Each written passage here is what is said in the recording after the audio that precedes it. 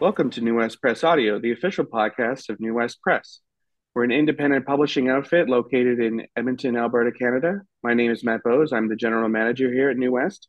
And with me today is George Bowering, author of the first book of our Spring 23 season, Good Morning Poems. And good afternoon to you, George. How's it going? It's not so bad. What do you? It's morning here. This is a different time zone. I know it's different time zone, but it doesn't quite work that way. So Speaking of time, I heard that you first told me that the book was going to be published on the 1st of April, and I thought after a while, after I did all that work, I thought, wait a minute, is this an elaborate hoax? Is this? it's an elaborate grant-funded hoax that I've been working at for 10 years. Yeah. Yeah. it's it's yeah. Surprise, this isn't actually a podcast. There's a camera in your Yeah. house. But Good Morning Poems is your Yeah. latest collection, and it is a collection of poems that you say are good for reading in the morning. So it's what English language poetry going back to what the 16th century or That's so, right. leading up Yeah. to the early 20th. Yep.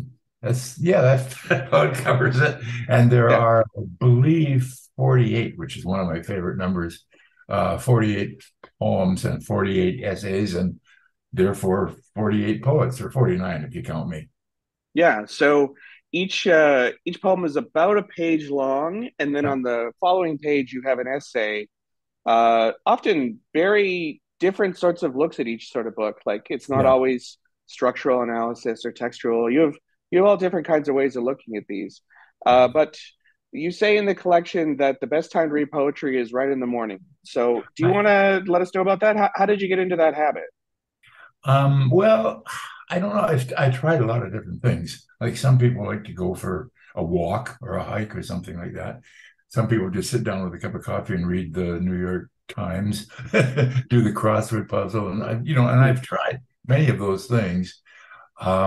And then I guess it was sort of an accident one time. I was just sitting there. I can't even remember what the book was, but I was just sitting there and I picked up a book and I read a poem out loud, Hmm. as you're supposed to, and it set the day. It set. I don't know. I can't say that it made me happy that day or that I felt more poetic than usual that day, Hmm. but it cleared it. That's what poetry does. It clears things for you. Hmm. Yeah. So kind of get your head in order before going on to your day. So Now, do you not drink coffee then? Is this what wakes you up? you know what? I used to follow my family's tradition of drinking 15 cups of coffee a day, Hmm. but now I drink one, maybe two, like all us old guys. Yeah. And no, and it's kind of nice to drink coffee while you're reading poetry. Yeah. Eat a Yeah, scone too. That's a nice little afternoon, well, a morning, nice little yeah. morning ritual to get into. Well, morning has different meanings for different people. For me, morning means, like 10:30. Mm, I wish. Um, so when did you get into the habit and how long, like, do you do it every single day? Yep. And I read poetry other parts of the day too. In fact, I read more poetry than anything else, I guess, although I do read an awful lot of fiction, Mm, nonfiction, criticism, et cetera, et cetera, et cetera. I'm going through a different experience now in that my eyesight is failing me, mm, being I'm an old guy, and so I'm beginning to do a lot of my reading via machine that mm, reads for me and reads out loud.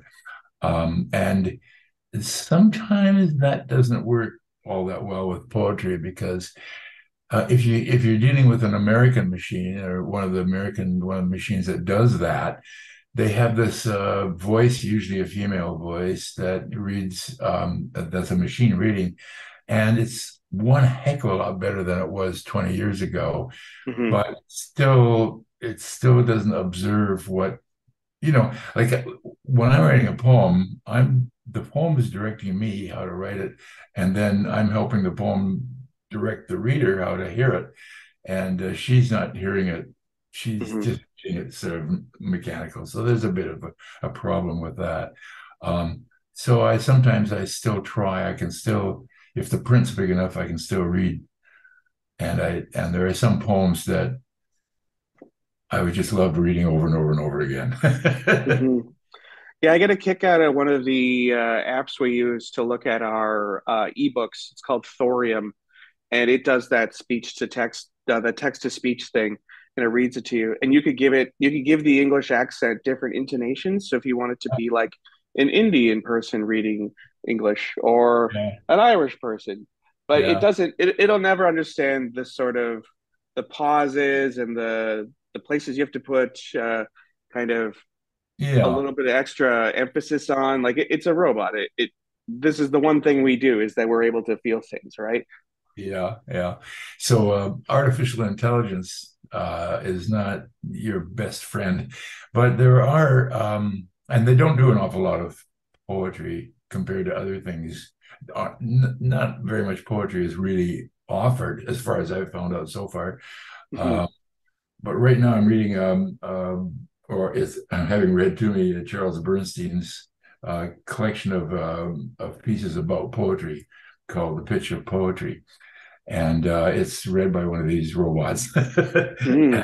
So when it comes to the poetry, I I hear I know what it's supposed to sound like because Hmm. I know most of the poetry that he's talking about.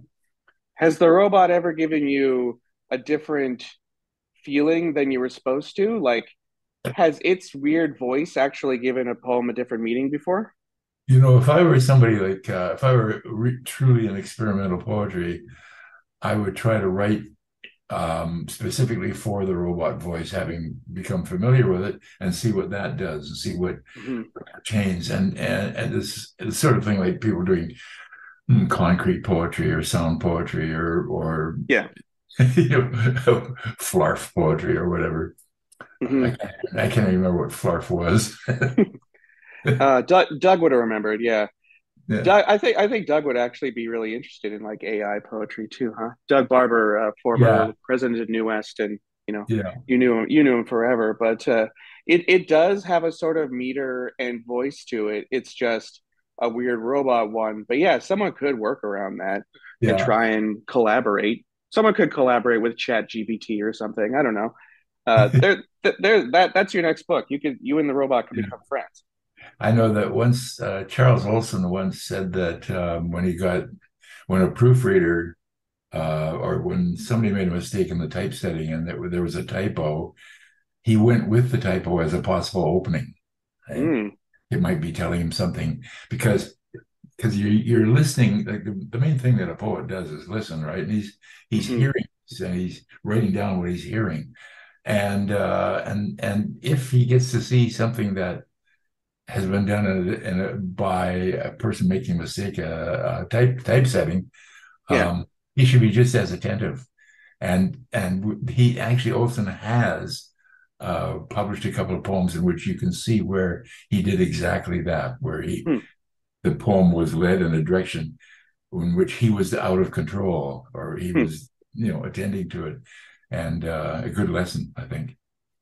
That reminds me of proofreading our audiobooks sometimes because the readers will often insert contractions into speech and stuff.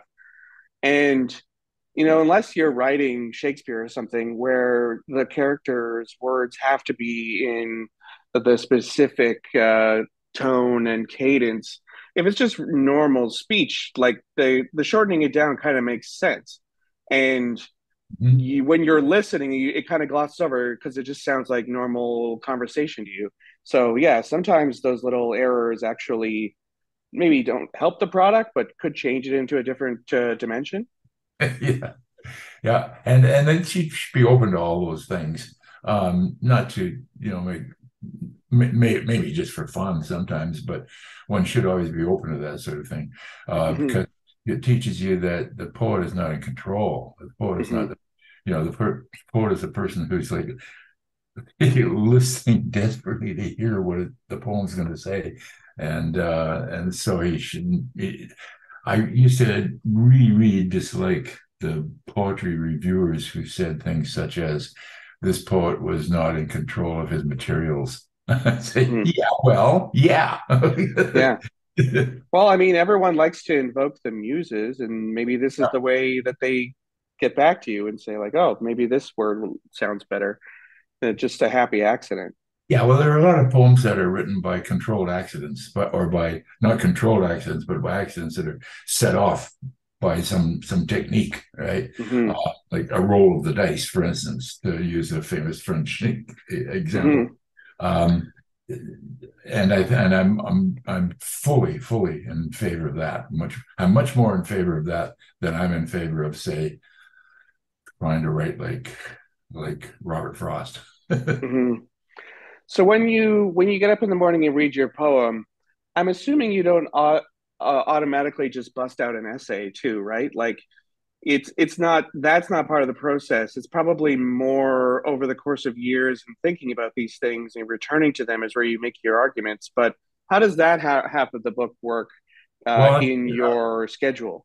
yeah, it was actually, I'll give you a little piece of history to explain that, the way it started. It started with, well, like, Gene and I have often had things like book clubs. We have a book club going now. Gene's Book Club, it's called. and, what do you call it when a potluck Hmm. dinner.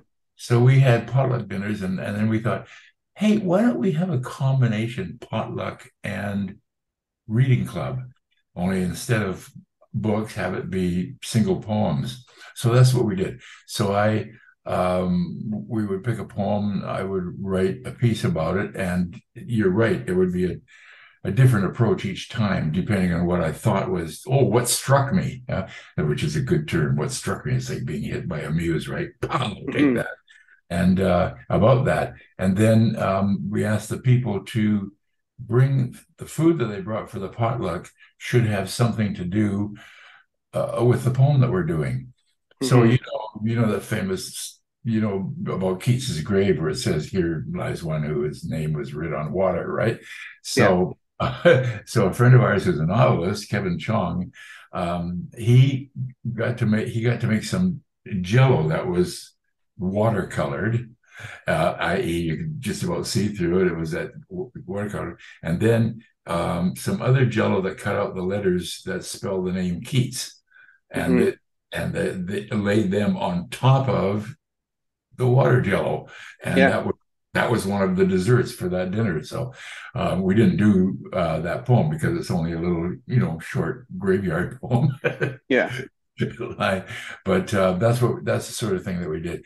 And like Gene always points out, uh, one of our friends, David Farwell, always found some reason to make a connection between his meatloaf and whatever the poem was that we were doing that week.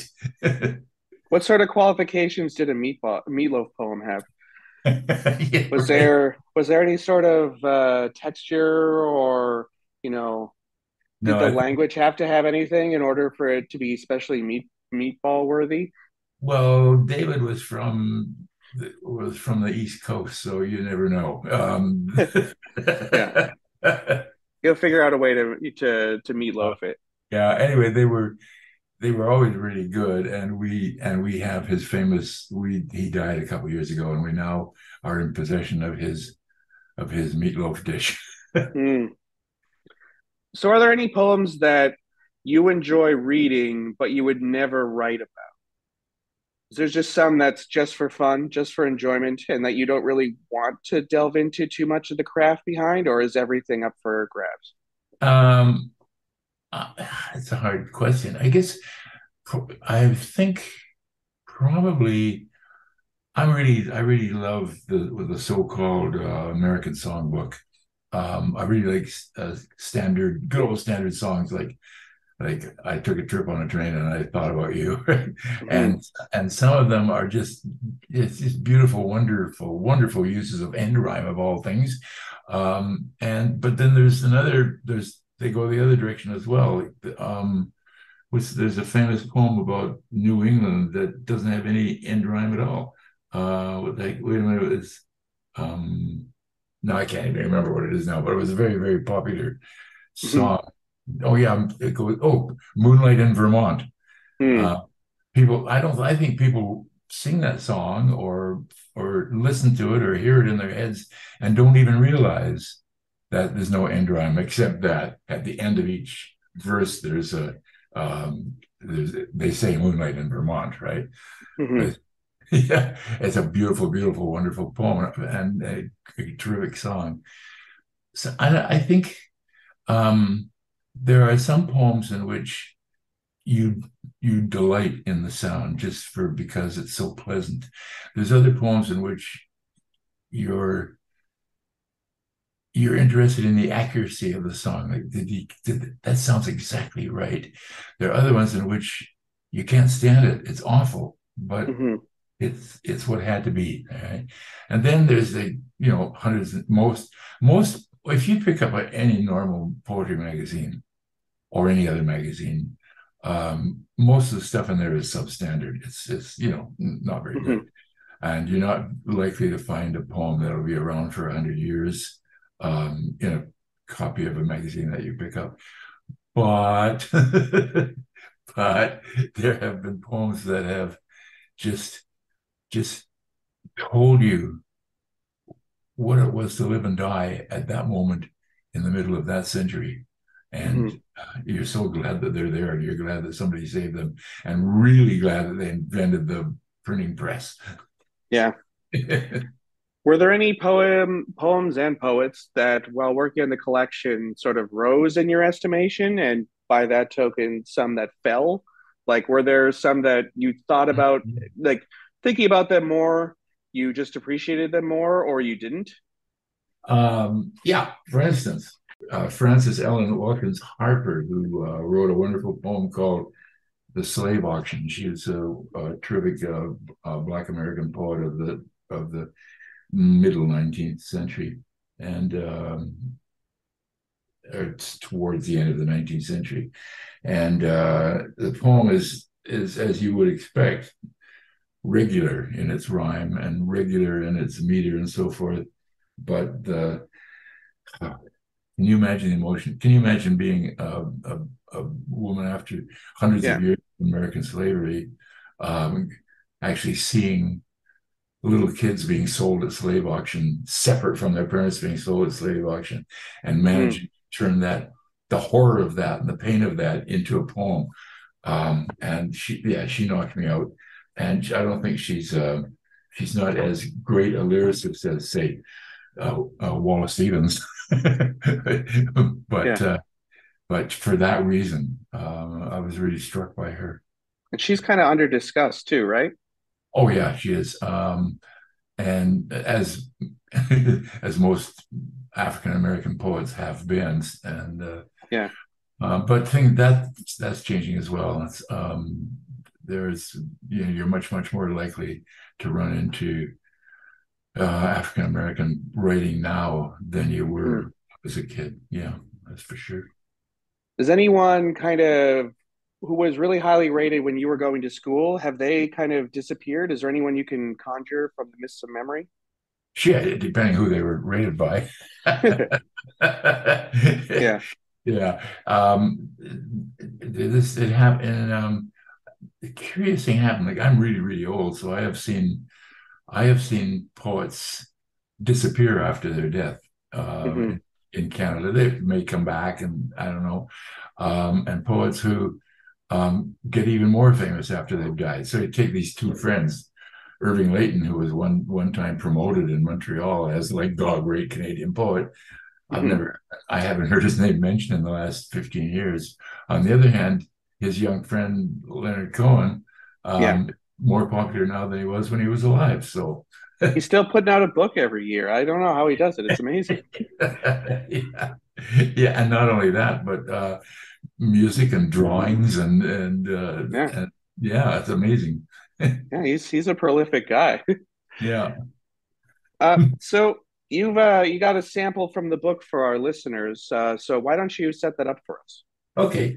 Well, what I'll do is what I thought when you mentioned that there are some poems in here that I like enormously, and other ones that, well, okay, I don't like all that much. Like, for instance, I'm famous for not liking Robert Frost, Hmm. but I was brought up at a time when learning poetry.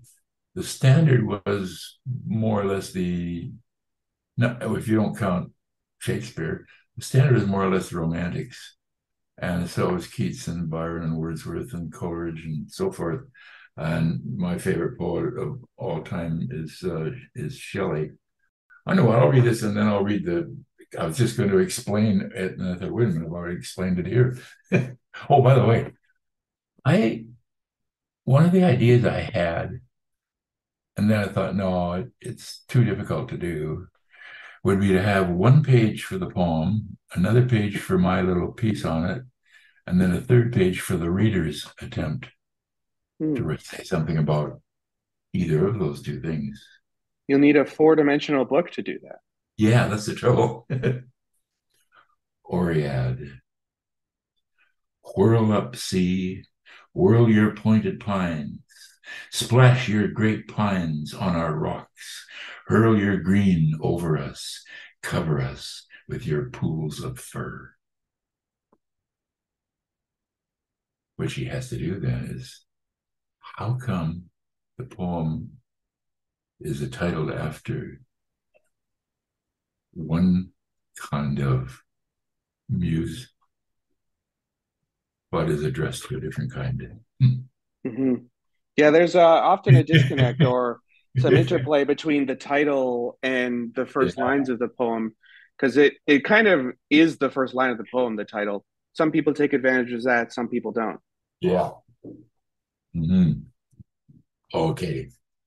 Here goes my little quote essay, unquote. This is my favorite Imagist poem. But if you were to remove its images and recite it with sounds only, you would get a lot of what the poem is, quote, about. Try it. The poem comprises 6 short lines, and 5 of them begin with an imperative verbs. If you take your time between each line, you can almost hear and therefore see the sea in waves crashing against the rocks at the edge. It must be a constant action, as the last word of the last line rhymes with the first word of the first line. There is, in fact, a lot of rhyme going on in whirl, rhymes with another whirl, and then with hurl. And before calming down with fur, there is also a lot of front rhyme from such a short poem. The pointed pines touching lightly like smaller wave on the I'm sorry, on the second letter of splash before reappearing in pines, then resting calmly in those pools. But there is subtlety here, as the phoneme R, which in English is not a consonant, comes on us quietly 13 times in 26 short words. One could go on even though the point is over so quickly, noticing that the letter C, C, S-E-A, turns turns over us into cover us. All right. But isn't there a lot to be said about the way HD titles the poem after the nymph that I'm really having trouble here, but I know what. Part of the Bowering reading a poem thing is Bowering reading the poem when he's blind, right? So that should be pretty thrilling for any audience. Just like Homer. Yeah, exactly. Or yeah, or Milton. Oh no, no, Homer. All right. But isn't there something said to be about the way HD titles the poem after the nymph that we associate with conifer forests, then addresses the sea, where one might expect nereids, then offers an image of large seagoing conifers, then asks, as a plural, to be inundated by pools of fur. And the first question I then asked was, who is us? Right? Covers us with your pools of fur. Who are us? I mean, that's the main question of any poem, really. Who, A lot of who? people can go by without thinking that. I'm sorry about making such a mess, but that's about the best I can read out loud now, Oh, no problem. unless I got big, big, big print in front of me. But Hmm. you see that that's the way I would approach that poem, was that whole business about imagine like how many people reading that notice that of the 26 words, 13 of them have the sound R in them. And how many people know that in English R is not a consonant, it's a vowel. Because Hmm. because in all the other European languages, it's a consonant. In Italian, in Spanish, Dutch, Hmm. German, it's a consonant. Because a consonant is made when you touch one part of your mouth with another part of your mouth. But when you use an R in English, unless you happen to be some kind of snotty Englishman, you Hmm. don't. It's in American or Canadian English, an R is just made with sound coming out of a mouth with nothing touching, just like an A or an E or an I or an O. Hmm. And that's a Rip. lot going on in 26 words.